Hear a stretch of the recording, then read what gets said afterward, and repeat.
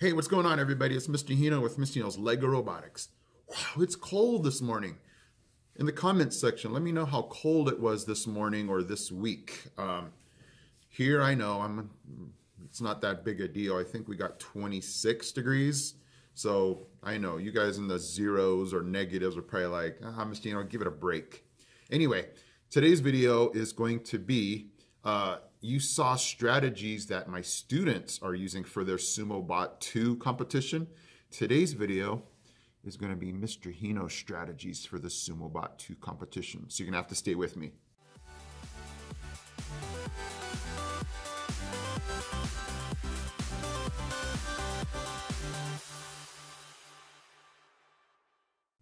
Okay, so definitely I want you, those of you students, to figure this out for yourselves, but this is just some assistance that might help you in your sumo competition if you're going to be participating in one. So this is just something that I have seen and I have observed just watching students for the last 4 years do sumo competitions, that I've noticed, when they do this, it usually helps them win. So come on, let's check out this robot and let's go to the sumo board. Okay, first things first, and no, this is never a guarantee, but this is something to definitely consider as you're building your sumo bot. If there is some type of weight limitation, I would say make your sumo bot go to the fullest extent that it can be as far as weight. For my sumo competition, we just have a size limitation as far as your robot needs to be able to fit on an 8.5 by 11 piece of paper. But we don't have weight classes, we don't have a weight limitation. So if you do have a weight limitation, I would say push the weight as much as you can and still being legal. It does make your robot a little tougher to maneuver as far as, now you're having to spin and push more weight. But just, you guys know the physics with mass, as far as the more mass you have, the more you should be able to push. So on this one here, just think about two things. Think about the weight and being able to just push a smaller robot, but also think too about just having your robot meet this size requirement and not go too overboard, but make it so that your robot can push a smaller robot. Let's go over to the second one. The second one is kind of a two-parter. Now, obviously, this robot here, the front is over here on this side. But like a shovel, I've noticed the better robots have something to scoop or get underneath another robot. You guys know the physics of pushing something where you definitely want to go lower.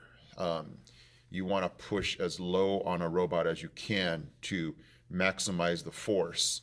So any type of shovel, any type of ramp is good to get underneath a robot, because I've seen robots like this one lift up another robot, get underneath it, and thus, lift up the front and just totally start pushing it off. So the tough thing that you have to consider, though, is on this one here, this is actually in the back. So this one here, I'm sure in the program they have it going backwards to maybe push, but you'd have to consider where do you put your ultrasonic sensor and color sensor to make sure you can still have this ramp. So I've seen students before, they'll stagger their pieces so they might be able to put a color sensor in between their ramp. That's something to think about. And the other cool thing about this ramp is, if you can take a look, the border on my board is white. So this team purposely made this ramp white, hoping that the other robot's color sensor will see this and actually back up. Because in the program, if a robot is coming to this white border, it will see the white line, and there's in the program an automatic backup. So in this one here, if the color sensor of this robot is attacking it from the front, if the color sensor sees this white, their robot will actually back up, making it easier for this robot to push off. Let's go to the third and last one. Okay, this is the third strategy, and I actually some students and I actually figured this out as the robot was turning, and I thought this was pretty genius. In our program, the robots start off facing opposite directions, and in the program there is supposed to be a 2-second stop, and then when those 2 seconds are over, this robot is supposed to spin, activating the ultrasonic sensor for the robot to come, charge at the other robot.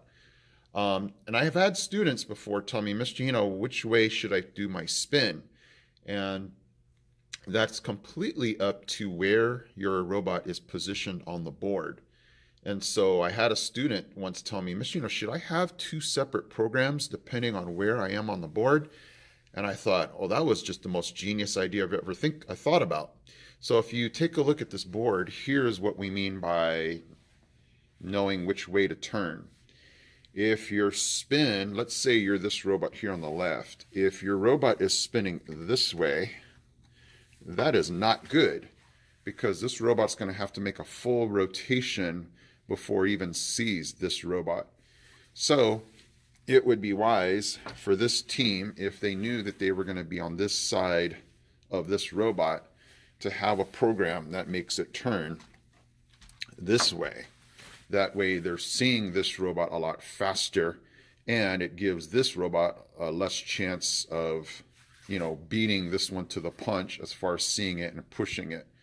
So, so if you're looking at the position of this, obviously this team would want, let's say the robots were reversed. So if they're on this side, then they have a program that makes this robot turn left first. So that's what I mean by it would be wise to have 2 separate programs wherever you are on the board, and you might want to be smart when you title it. Maybe title it something like, turn left or turn right, so that you know exactly which way your robot will turn. We actually didn't find this out until people started using their GearBot.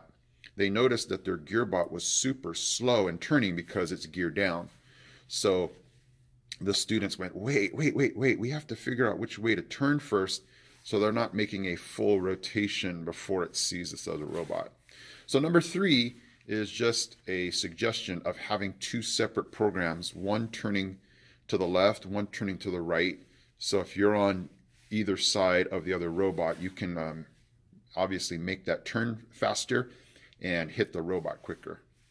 Okay guys, so if you're in the middle of a sumo competition, hopefully this has helped you, and good luck in your competition. Okay guys, I am Mr. Hino from Mr. Hino's Lego Robotics. I'm out.